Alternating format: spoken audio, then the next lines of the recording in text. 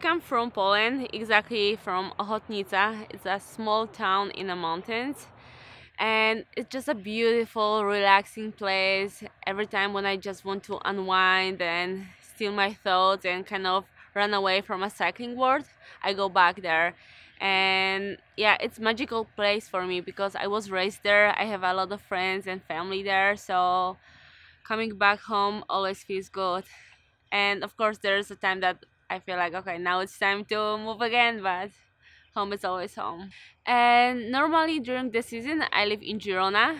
It's a super cute town close to Barcelona, and I highly recommend to everyone to go there to visit this town because it has this magic spark that makes you wanna live forever there, and you are just simply happy, you know, without trying or forcing yourself. You can just live a happy life and do your stuff and just be, yeah, purely happy, and that's all what matters. Right?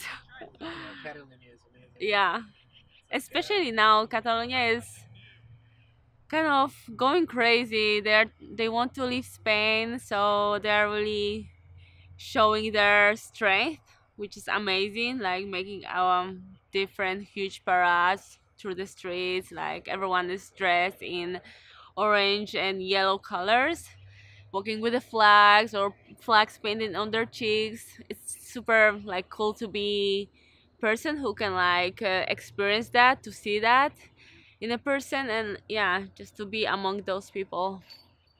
I feel like I was taught to ride my bicycle by my brother, and he was trying to keep my back straight, like trying to stable my position on the bike, and just on one point he stopped.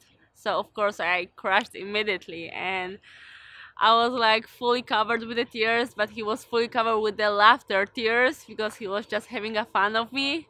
So yeah, I remember that was my very first ride. My first race. Um, Night before this race, my dad came to the house with a little bike, claiming that tomorrow you're gonna start with me. So I was like, okay, whatever. I always like to be active, so I easily agreed to do that. And it was like a really small race close to my town, so I was competing with the girls and boys. So I was like, okay, I want to beat you all. Like, I was kind of confident, even without knowing how to ride my bicycle properly. So I feel like thanks to this confidence, I could smash it because I won it. So I was like, yeah, I like it.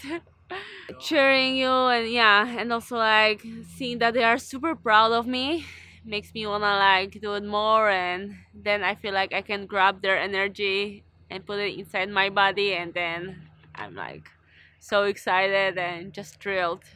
That way that I can win a bike race, and it's a constant learning process, I would say. It's, you can never like have enough knowledge because all the time you get some advices or lessons. Especially the best lesson is when you lose a race, believe me.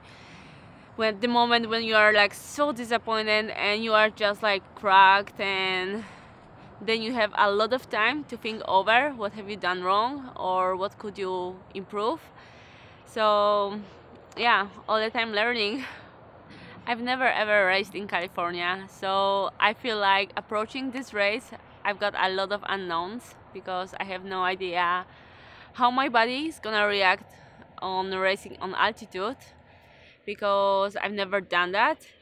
And yeah, everyone is saying me like racing in US is so nice because roads are big, but I don't know if it's good or bad because then it also can be pretty hectic and nervous. So yeah, I feel like every sort of music I can listen to, maybe except of like really heavy metal or like rock, which really makes me feel like, oh, I'm gonna explode right now. But I really like a deep house, electric music, even pop, or yeah.